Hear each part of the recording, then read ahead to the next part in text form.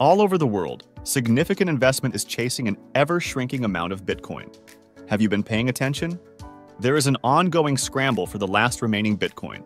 You can call it the Bitcoin rush. In the beginning, it was mostly cypherpunks, tech enthusiasts, and obscure investment firms that were buying Bitcoin.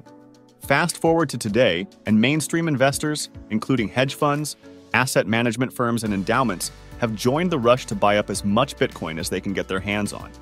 The competition is about to become cutthroat. So it only makes sense that every individual's goal in life should be to acquire as much Bitcoin as possible while they have the energy to work before they reach retirement age. The question that you should be asking yourself is, how much Bitcoin should I have by this stage in my life? If you have an answer to this question, let me know down in the comments. Meanwhile, stay tuned until the end of the video, where we use existing data to determine how much Bitcoin you should have saved based on your age group. Before we jump in, if you're new around here or just beginning your Bitcoin journey, be sure to hit the like button and subscribe to never miss out on the latest videos from Bitcoin Basics. If you want to be a part of a community of other like-minded individuals in Bitcoin, consider hitting the join button on this video to join the Bitcoin Basics Members Club. As a member, you'll get access to our high-signal members-only chat room and other members-only content. And finally, this video is for entertainment purposes only and should not be taken as financial advice. With that out of the way, let's get started. Now, depending on your age, how much Bitcoin should you be holding in your portfolio? To answer this question, we need to establish two frameworks. One is how much you need to have as savings in general at what age, and the second is what percentage of that needs to be in Bitcoin. The first framework we borrowed from the median family net worth by age, a report prepared by Statistics Canada, a government agency headquartered in Ottawa that produces statistics on population, resources, economy, and society. The first noticeable trend from this table is that the median net worth for people under 35 seems very low. If it seems low to you, that is a good thing. It means that you are ahead of your peers. At a young age, it is easy to get ahead. As you age, however, it takes much more wealth to stay ahead. Nevertheless, the oldest generation has had the longest amount of time in the market to accumulate assets. They bought their home and have since paid it off. They have reached the peak, earning years of their careers. Most importantly, they've benefited the most from the eighth wonder of the world, compound growth.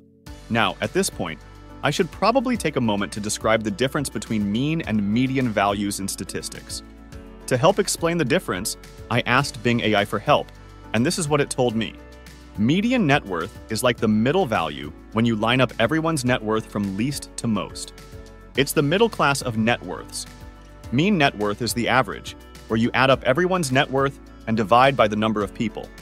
It's like that one rich friend who skews the bill at dinner. Now, after we have established the savings you need to have for the age group you are in, let's establish the framework that will guide us in determining what percentage of that portfolio needs to be in Bitcoin. Two notable investment management firms, Grayscale and VanEck, have conducted extensive studies on this topic. Their studies assume that the ideal portfolio is composed of 60% equity and 40% bonds. VanEck extrapolated returns in a portfolio with 60% equity and 40% bonds and compared it to three other scenarios in which Bitcoin is included. The three scenarios contained model portfolios containing 0.5%, 1%, and 3% Bitcoin, respectively. The study showed that the more Bitcoin was added, the more gains were realized. The most gains were realized in the third scenario, both in the short and medium term, up to 5 years. While the portfolio without Bitcoin had annualized returns of 9.4%, the portfolio with 0.5% Bitcoin returned 9.95%, that with 1% returned 10.65%, and the one with 3% Bitcoin returned 13.45%. This study does not indicate at what point a negative trend could start to be seen, but it does indicate that, in general, Bitcoin has been one of the best performing assets, which means that having more of it in a portfolio might not have a significant negative impact, especially in the long term.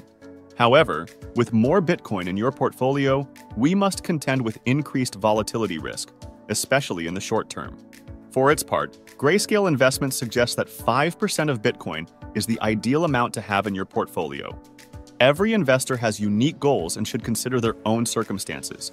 but an analysis by Grayscale Research suggests a Bitcoin allocation of approximately 5% may help to optimize a typical portfolio's risk-adjusted returns.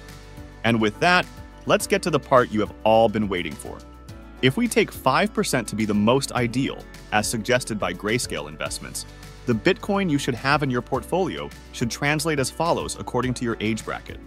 If you are under 35 years old today, based on the median net worth of a working family between you and your significant other, you should have roughly 0.027 Bitcoin in your portfolio. That is assuming the price is at $70,000 per Bitcoin. If you are between 35 and 45 years old, you and your partner should have at least 0.13 Bitcoin in your portfolio. If you are between 45 and 54, you and your family should have saved about 0.28 Bitcoin. If you are 55, 65, congratulations! You have worked a long and successful career and likely have much to show for it. Based on the median net worth of your cohort, you may have 0.37 Bitcoin in your portfolio. That is a lot.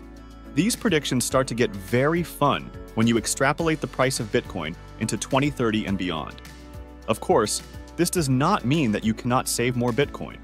If you have developed your conviction in Bitcoin as an asset and have been accumulating the digital gold for a while, you likely have Bitcoin worth more than your entire savings in other asset classes. The investment case for Bitcoin. In early January 2024, the U.S. Securities and Exchange Commission (SEC) approved over 10 Bitcoin exchange-traded funds, ETFs, which have been on a buying spree ever since. While 900 Bitcoin are mined daily, the ETFs alone demand as much as 3,000 Bitcoin daily. Meanwhile, other jurisdictions have joined the U.S. in approving ETFs and similar financial instruments. In April 2024, Hong Kong's Securities and Futures Commission approved its first Bitcoin ETFs, and the Financial Conduct Authority, the UK's top financial regulator, approved Bitcoin exchange-traded products in late May. The adoption of spot Bitcoin ETFs worldwide have changed the game around Bitcoin and will make getting your hands on Bitcoin even more costly. The fact that the supply of Bitcoin, or digital gold, is declining at a fast rate, especially with the reward halving, while the demand is skyrocketing, makes that possibility even more real. But why is it important to consider adding Bitcoin to your long-term investment portfolio? Owning Bitcoin is one of the few investment options that gives you some level of control over your portfolio. Other options, in particular stocks and bonds, require you to rely to a large extent upon the wisdom and decision-making processes of institutions whose running you have a very limited say.